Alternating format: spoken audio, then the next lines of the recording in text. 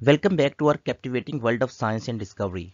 Today, we embark an extraordinary journey through the unseen wonders within our bodies. Get ready to be amazed as we dive into enchanting realm of human body's normal flora.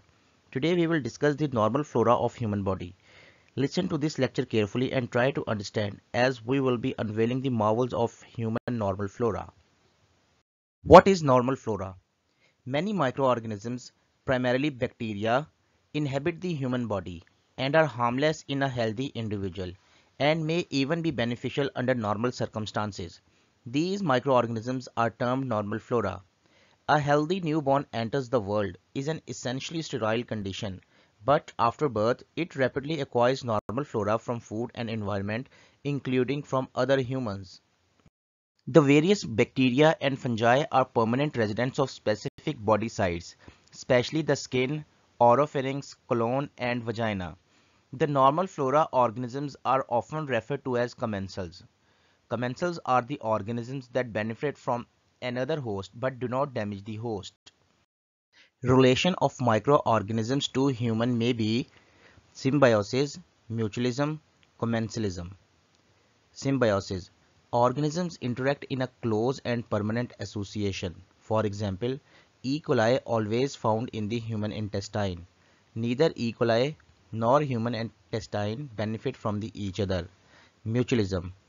It's beneficial to both the body and microorganism. For example, Lactobacillus found in the vagina. Lactobacillus refer to the concept of mutualism, which is a type of symbiotic relationship between two organisms in which both derive benefits from each other. Lactobacillus is a type of bacteria that naturally inhabits the vaginal environment in many women. This bacterium helps maintain the acidic pH of the vagina, creating an inhospitable environment for harmful pathogens. Commensalism. It's a symbiosis in which only one population benefits from the association. For example, E. coli produce a certain amount of vitamin B and vitamin K. This slide highlights various factors that influence the composition of human flora, particularly in relation to bacteria. Human flora refers to the microorganisms, including bacteria, fungi, and viruses, that inhabit our bodies primarily in the digestive system, oral cavity, and vagina. Makeup of human flora is influenced by genetics, age, sex, stress, nutrition, and diet of individuals. Bacterial flora is sufficiently constant among all individuals. Human development changes like weaning, eruption of the teeth, and onset and cessation of ovarian function invariably affect the normal flora of intestinal tract, oral cavity, and vagina respectively. Now we will discuss the classification of normal flora based on their residency in the human body. As we know that normal flora refers to the microorganisms that inhabit our bodies without causing disease under normal circumstances. According to residency, there are two types of normal flora, resident microbiota and transient microbiota. What are resident microbiota? Resident microbiota consist of relatively fixed types of the microorganisms that are regularly found in a specific area of the body at given age. They have established a stable and long-term presence in the respective habitats such as skin, mucous membranes, or GIT tract. If the resident microbiota is disturbed or temporarily reduced, it has the ability to quickly re-establish itself and store microbial balance. Transient microbiota. Transient microbiota consists of non-pathogenic or potentially pathogenic microorganisms that temporarily inhabit the skin or mucous membranes. These microorganisms are derived from the environment, such as contact with the surfaces, objects, or other individuals. Unlike resident microbiota, transient microbiota do not establish themselves permanently on the body surface. They can persist on the skin or mucous membrane for hours, days, or weeks before being replaced or eliminated. Importantly, the transient microbiota do not typically cause disease or harm when they are in balance with the resident microbiota and body's immune system. Here we will discuss the roles of normal flora in maintaining health and potentially causing disease. The members of normal flora play a role in the maintenance of health and in causation of disease in the following ways. They can cause disease, especially in immunocompromised and debilitated individuals. The normal flora, which are typically harmless, can cause disease in individuals with weakened immune systems or those who are already debilitated. In such individuals, the normal flora become opportunistic pathogens, taking advantage of the compromised immune system to cause infections or diseases. They create a protective host defense mechanisms. The non-pathogenic resident bacteria occupy attachment sites on the skin and mucosa that can interfere with colonization by pathogenic bacteria. By occupying these attachment sites, the resident bacteria create a physical barrier that interferes with the colonization and growth of pathogenic bacteria. They may also serve a nutritional function. The intestinal bacteria produce several vitamin B and vitamin K. Poorly nourished people treated with oral antibiotics can have vitamin deficiencies due to reduced normal flora. These are the normal flora of skin: Staphylococcus epidermidis, Staphylococcus aureus, Micrococcus species, non-pathogenic Neisseria species, alpha hemolytic and non-hemolytic streptococci, and others as listed.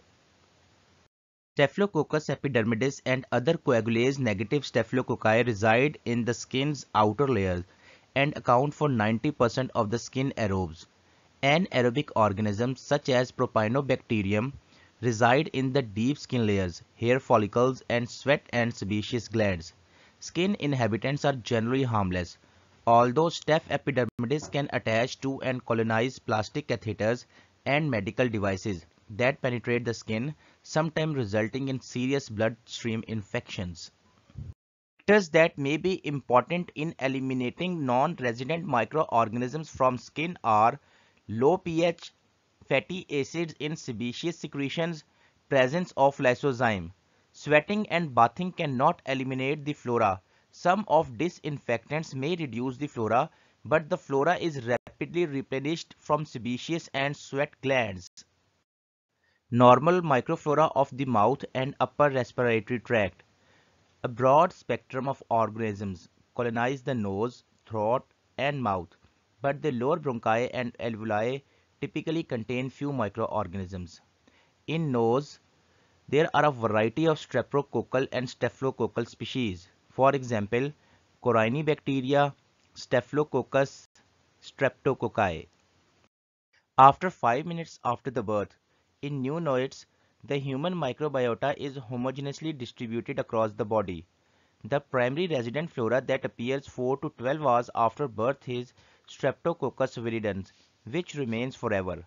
At the beginning of life, aerobic and anaerobic staphylococci, gram-negative diplococci, that is Neisseria and Moraxella catharalis, diphtheroids, and Lactobacillus are added as the normal flora.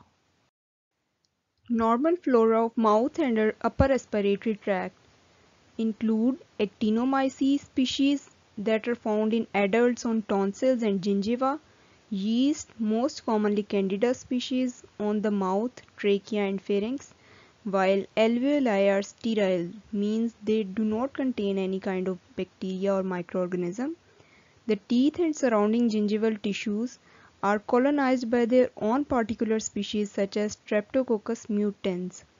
Some normal residents of nasopharynx can also cause disease. For example, strep pneumoniae found in the nasopharynx of many healthy individuals can cause acute bacterial pneumonia, especially in aged and those persons whose resistance is impaired.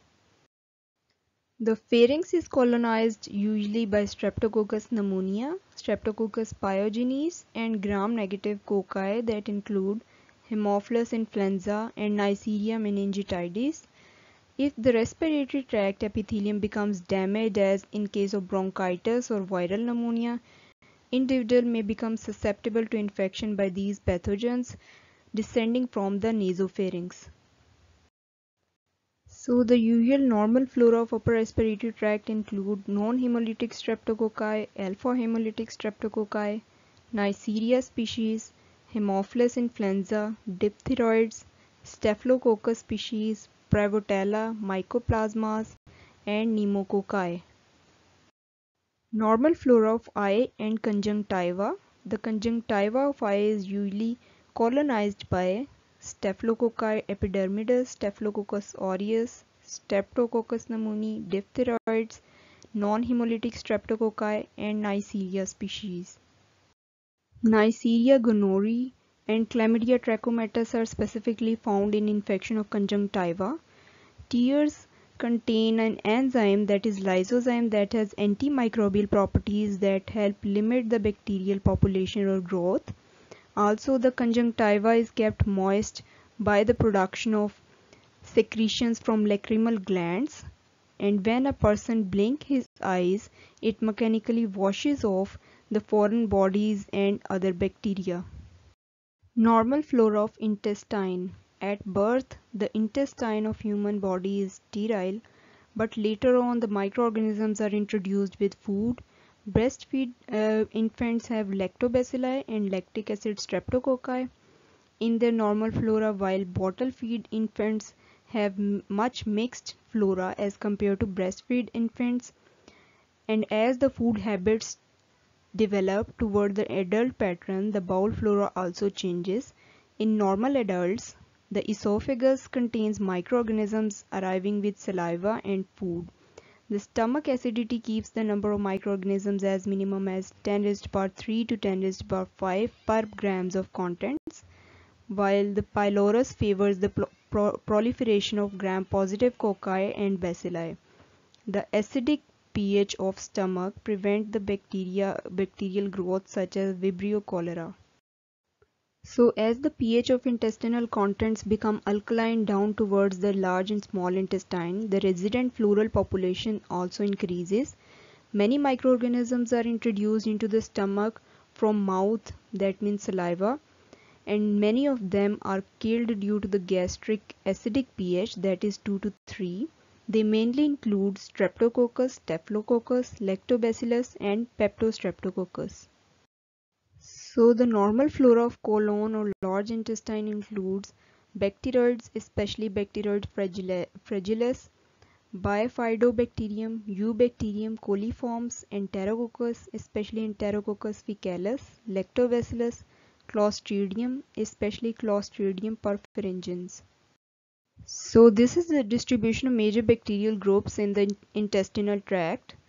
First, in oral cavity, the most common bacteria include Corynebacteria, Lactobacillus, Streptococcus, and Staphylococcus. In stomach, we have Helicobacter pylori, Lactobacillus, Peptostreptococcus, and Streptococcus species.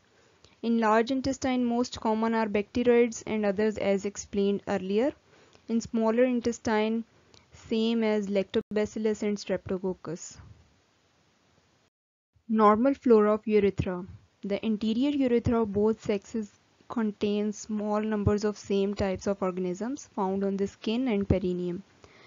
These organisms regularly appear in normal urine in 10 raised to the power 2 to 10 raised to the power 4 per ml numbers.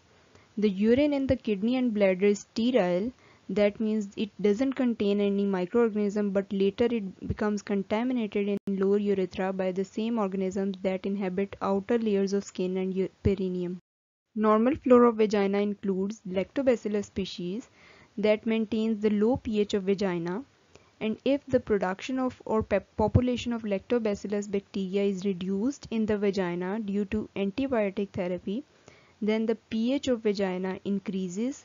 That causes the pathogens to overgrow, including Candida albicans that causes yeast infection, and it is also a part of normal flora of vagina, mouth, and small intestine. Lactobacilli production also reduces after menopause, and then a mixed flora returns. The normal vaginal flora includes group B Streptococcus, as many as 25% of women of childbearing age. During the birth process, the baby can acquire this group B streptococcal infections that can cause neonatal meningitis and sepsis. The cervical mucus also has antibacterial activity and contain enzyme lysozyme. So here is the list of other normal flora of vagina that include anaerobic streptococci, peptostreptococci, prevotella species, Clostridia, Gardnerella vaginalis, Ureoloplasma, Urealyticum, sometimes Listeria or Mobilincus species. Normal flora of ear. As ear is an extension of skin, so normal flora of skin basically inhabit or colonize the ear also. That includes Staphylococcus epidermidis, diphtheroids, alpha hemolytic and non-hemolytic streptococci, and less frequently Bacillus and Neisseria species. So here is the summary of major members of normal flora according to their anatomic locations.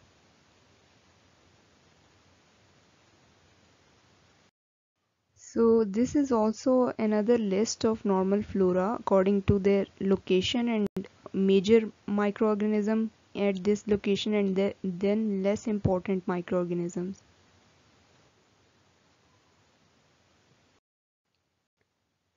Thank you and stay tuned for more informative videos like this.